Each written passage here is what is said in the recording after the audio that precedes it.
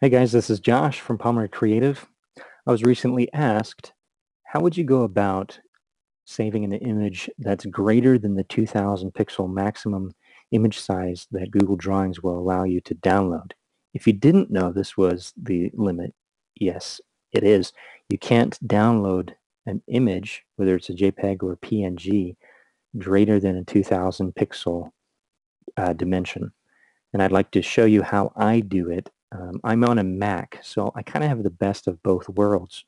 I've got access to Google Chrome and all of its apps and extensions, as well as everything that's pre-built into your Mac. So if you're on a Mac, you have the tools that you need to be able to do this. For PC, I know that there are applications out there that will do the same thing, so I think that you'll be covered as well. Um, let's just do this live on the screen here. So I'm going to go ahead and go into an illustration here that I know is just totally made up of vector information. These are all vector shapes, vector data, which is infinitely scalable. So I know that I'm not going to have any limitations as far as image size because I have photos in here. I'm only limited by what Google Drive allows me to download as an image.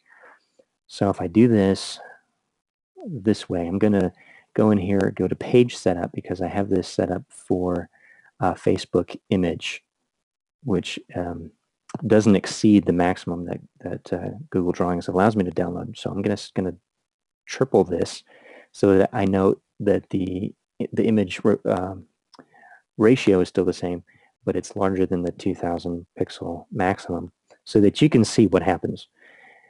So if I multiply this by 3, I've done the math already, so I don't have to do it on video here.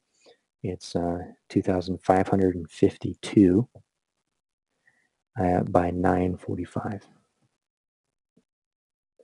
So this does allow me to create documents that are bigger than the pixel dimensions that it will output. That's the problem. I'll click OK. And you'll see nothing's changed really here on the screen because the ratios is still exactly the same. But if I go back here to page setup and choose pixels, you'll see that this document is set up to be larger than 2000 pixels. Okay. And you may run into this problem if say you're creating something for a printer, a brochure, a poster, something that needs at least a 300 dpi image resolution. You're going to run into this problems if you're using Google Drawings. And I'd like to show you how I get around it. What I do instead, first of all, I'm going to go ahead and download this as a PNG, which is significantly better quality than downloading a JPEG. Google Drive automatically heavily compresses the JPEG images, and that's okay. I use JPEG every once in a while when I need just a very low file size, like a preview for something I'm sending to a client. But PNG is what I want to go with. I'm going to choose PNG, and then if I go to my download folder, let me open this up for you. We'll look at this landscape, and you see it on Mac. It shows me the dimensions here in the preview window, 2000 by 740. So it's downscaled my image output to a maximum of 2000 pixels. I don't know why it does that, but it does. So here's the way to get around that. Again, on a Mac, these are the tools I have, so this is how I'm going to show you how to do it. Download it as a PDF. Okay, a PDF will open in a preview, which is built into your Mac. Again, if you're on a Mac, this is how it's going to work for you.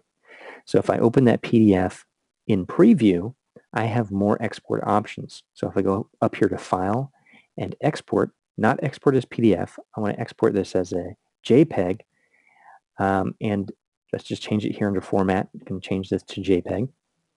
The quality, I'm just going to bump all the way up, so I'm just going to move that slider all the way to the right.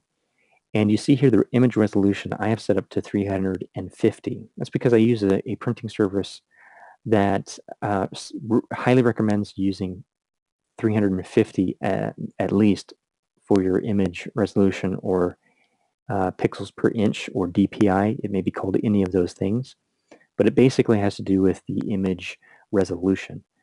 And that ultimately depends on how many pixels are in that image.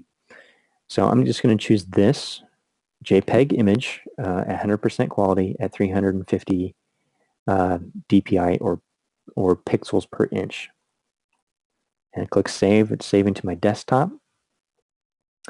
And now if I inspect this image, you see this is actually pretty large. It's a 2.6 megabyte file, and under dimensions, let me highlight that right there.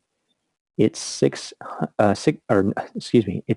9,304 by 3,441, and that was converted from the PDF that we downloaded from Google Drawings. And I can open this image now up in preview again, and I'll just show you that if I zoom into actual size, this file is huge and very, very crisp. So that's actual size. And if I zoomed in more than actual size, you will start to see preview doing its very best to anti-alias the pixels as it zooms in. So that's how I go about getting larger images exported from my Google Drawings. Google Drawings is a vector graphic piece of software. I don't know, again, like I said, I don't know, I can't explain to you why Google has that limitation of downloading as 2,000 pixel limit, but that's how I get around it. So you can do the same thing if you're on a Mac. I don't know how to do it yet if you're on a Chromebook or just using exclusively Chrome extensions or web apps or websites even. There's a few of them that do give you more options with your PDFs, but not being able to export to specific DPI or image resolution options. Cloud Convert does give you that ability, but what it doesn't have is automatic anti-aliasing. So you will be able to take a PDF and export it to a JPEG, say at 6,000 DPI, but those edges are going to be like very, very hard edges, like you'll see the pixels, rather than a nice smooth anti-aliasing that for some reason Preview does that already very well, like Photoshop and other programs do. But Cloud Convert doesn't do that for some reason. So it does convert the vector information into an image format at a high resolution, but it doesn't anti-alias. So if you find another way of doing this, if you have a better way of doing it, please let me know. And also let me know if this helps solve that problem for you. Again, I'm on a Mac, so I'm able to show you how I do it, but I haven't figured out how to do it with just exclusively Chrome applications or web apps. So if you do find out, please let us know, and we'll pass on this information. Thanks again for watching. I'll see you guys in the next video. Bye for now.